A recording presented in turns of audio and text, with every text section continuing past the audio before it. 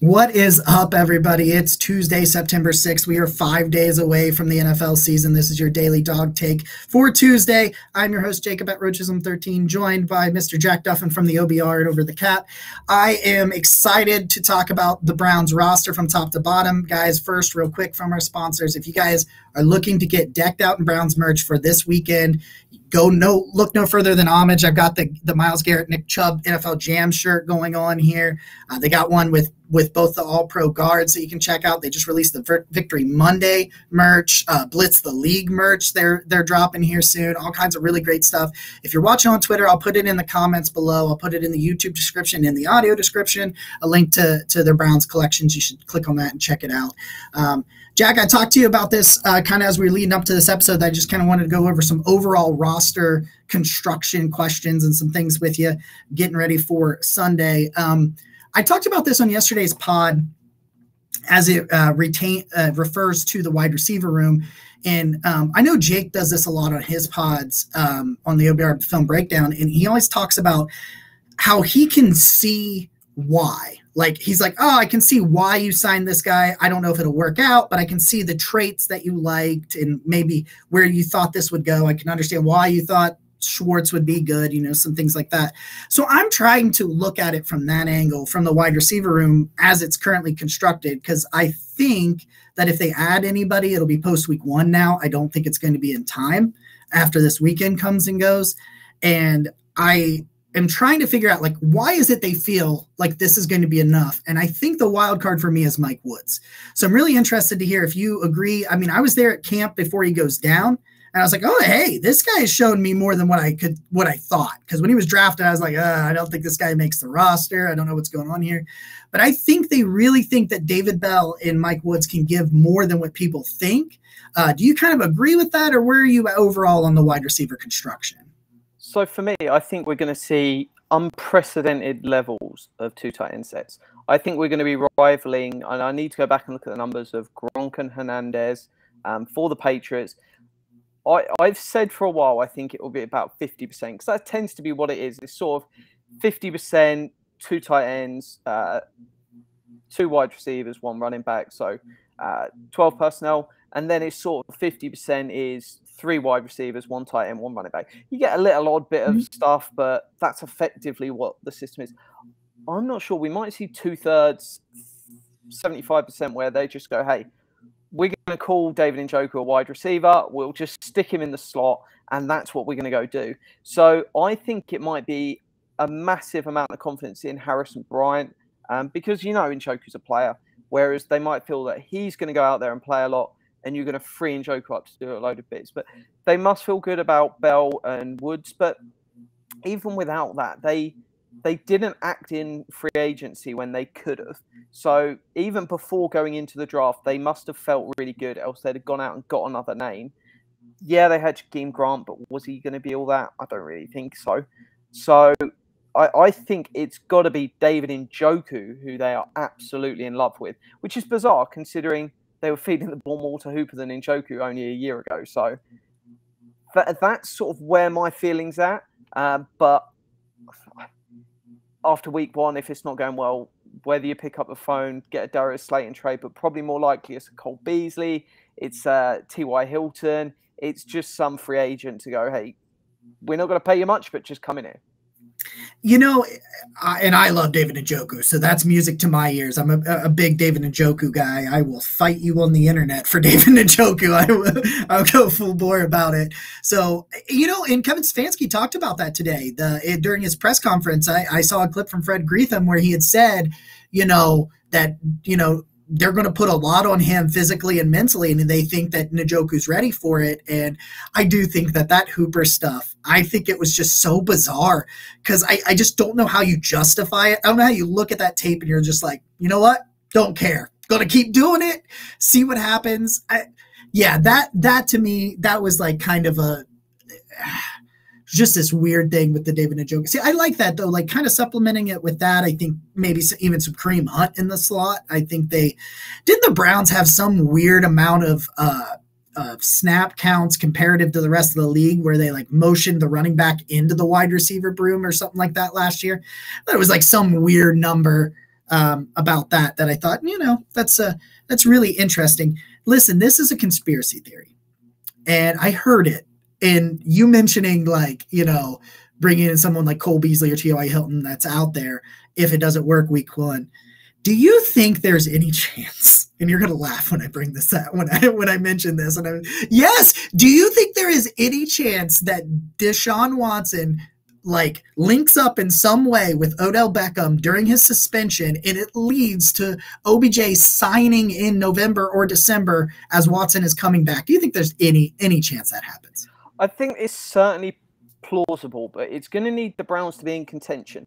So that's going to rely a lot on Jacoby Brissett and what's going on there. But if they're in contention come the end of the season, and if OBJ wants to go out there and practice with an NFL level quarterback before he signs for anyone, there is one, and that isn't Blake Bortles. That is Deshaun Watson, who he got and practice with.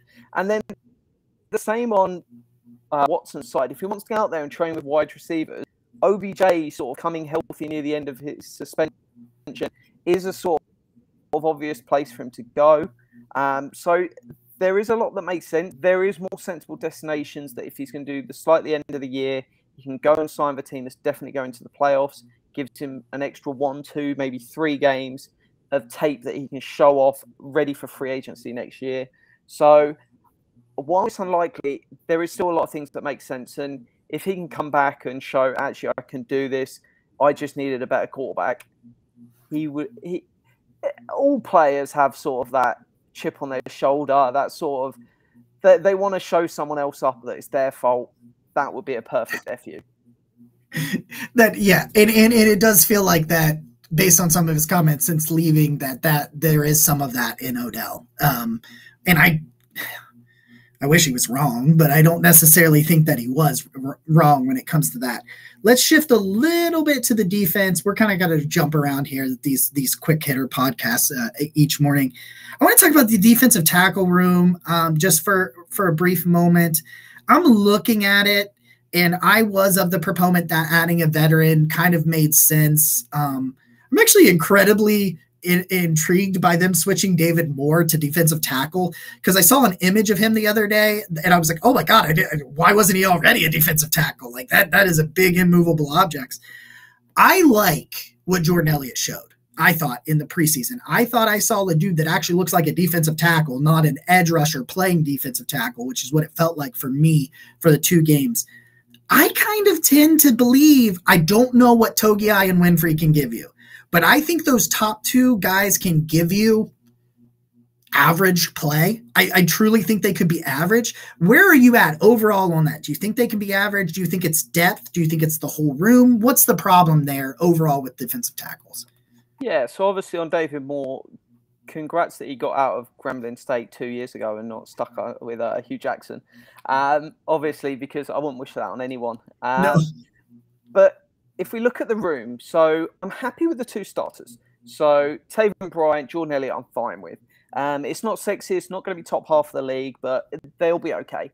And if you want more plugged in there, well, is it coming from the edge room, the cornerback room, in terms of draft picks, in terms of big free agent spending? But there is one dynamic that kind of makes sense, because I don't really want to get rid of any of those 4, because the plan's pretty obvious from the front office. I think it's more or less the same way they've got planned for linebacker. It's spend a little bit of money on one dude, and everyone else is sort of 3rd to 5th round draft picks. And they're just going to keep cycling it through. They'll bring in one every year, and then they'll just keep doing a year through until, ideally, you've got 4 cheap dudes for defensive tackle, and you've got, say, 5 cheap dudes and one guy on a little bit of money for linebackers. So that's kind of what I think the vision is. With defensive tackle, what you can do, though, because there's 9 on the defensive line, the edge room's pretty awesome. The top 3, really, really happy with. You've got 2 studs and you've got Alex Wright. Then you've got this choice between Chase Winovich and Isaiah Thomas. What you could do is move one of them on and bring in a Ndamukong Suh, a Sheldon Richardson. They're the 2 names that make most sense to me.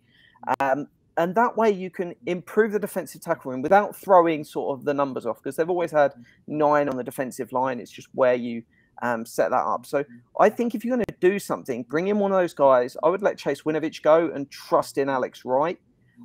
You've got Rochelle on the practice squad that if you need to elevate someone because of injury or even game day, you could do that.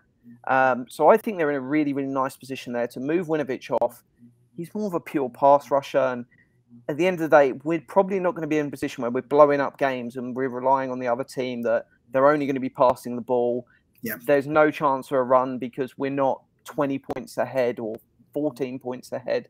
Just the state of where the roster's at and just the reality of where the Browns currently sit.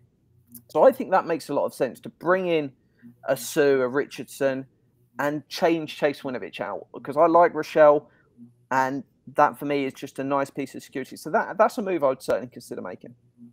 And I really enjoy these new practice squad rules with the ability. Is it 4 they can call up each week or 3? It's something like that. I think it's 3, but I'm not sure if it's even limited. I think they can just call players up. It might be 3, it might be 4, but they only have 48 that are active, but 9 of them must be 8 of them. 8 of them must be offensive linemen. Pretty sure that's what the rule is. That you allow 47, but if 8 are offensive linemen, you're allowed 48. And the other thing to remember with defensive tackle is the 2 starters are good, as I said, but you expect those guys to play 40, 45. Let's even say 50% of snaps. Let's go fully up. It's 60. So that's 60-60. That's 120% of snaps with 2 defensive tackles. Let's throw in some edges dropping in there, 15%. Happy days. Let's say that. So now we've got 135%. That's still 65% that have got to become Togiai and Winfrey. That's what worries me. Whereas if you have 3 dudes where you'll go, all of these guys play 60%, Togiai and Winfrey can basically be inactive for half the season while he develops, which is fine. If you're a defensive tackle, you're a tight end, you don't really expect much out of a rookie because the nearer to the ball and middle of the play you get, it just takes time to build the size and deal with the monsters the other side. So that way I suddenly feel good if we're looking at Sue, Bryant, Elliott, all play 60% of snaps, 10% for Togiai, 20% for your Garrett, Clowney, Wright, any of those guys drop in there. And that way I think it fits nice. So sneaking the 3rd one on, I think it's good because I don't want to see Togiai or Winfrey playing snaps, if I'm honest. I feel like I can live with Winfrey on like 3rd and long. That's about the only one that I really can live with, and that's not very much. It's like a handful of snaps a game I could live with. But I gotta admit, there is maybe only one person on this planet that is a bigger Alex Wright stan than I am, and it's probably Corey Kinnon because he's probably got me a little bit on that. Although me and him have this like back and forth about trying to go. I've got a '94 jersey in the closet, man. Like I'm full bore all in on the Alex Wright train. Oh, I want to talk about next year. 100%. Clowney is gone. It's his last year. He's out. Alex Wright, write that name in pen. That is a 3-year starter from 23 to 25. And then who knows? We'll see what happens then because it's unfortunate, but 2026, that's probably a down and start of a decline for Myles Garrett. Just because, hey, he's going to be 30-something and not many 30-plus-year-olds are competing for the defensive player of the league. Yeah, not anymore. The thing too, like Alex Wright, I just think when you talk about sliding those guys inside, I think on those run snaps, I think Alex Wright can be inside on those runs, and he can kind of be one of the counter punches to like this. Like people talk that the Browns are kind of inviting people to run up the middle, and they absolutely are. I think he can be a counter punch on some of those. I think him next to Clowney, like in run support, that's taking away that side almost. It's like, hey, I need to run to this other side because these guys over here, they stand their ground. They can anchor that middle. So I got one more for you as we start to wrap this thing up. I saw a tweet from you today or yesterday, but we're recording this on Monday for people that don't know why I can't figure out what day it is. We talked about the Joel Haig signing, and you kind of talked about being intrigued if they call him a tackle or a guard. And that's always intriguing to me because they always called Dawson Deaton a guard, and he, in my mind, was a center. So that was always kind of interesting. You mentioned that they never had 5 tackles week 1 before, and that he's here as insurance for Conklin. But what does that say about the other guys? And I wanted to ask, because I talked about this yesterday in terms of Hubbard and Conklin both being, I think the team is worried about long-term this year. Maybe not right out the gate, but long-term, can they provide us with these things? I like James Hudson a lot, and I like Alex Taylor a lot. But is this kind of an indication that their preference is to allow those two to continue to develop before seeing the field? I think it's the statement that one of those two they don't feel great with. And I think it's probably mostly a statement about Alex Taylor. Because if you feel great about Alex Taylor and you're like, because he's still not had one season where he's been on the roster for 6 years. So if you elevated him now, you've got him dirt cheap for 3 years, and then he's a restricted free agent the year after. So you could easily have moved him on there. And we had this discussion at the OBR of looking at, could they have kept 5 tackles, Alex Taylor over a Drew Forbes, over a Froholt? And if they really loved him, there is no way they go out and they sign Haig. And people said, oh, but what about this? And it's like, well, you just don't, because there's no way you'll go in this cheap player that we could have for 3 years. Because if someone phones up Alex Taylor now and goes, hey, we're putting you on our roster, he's gone.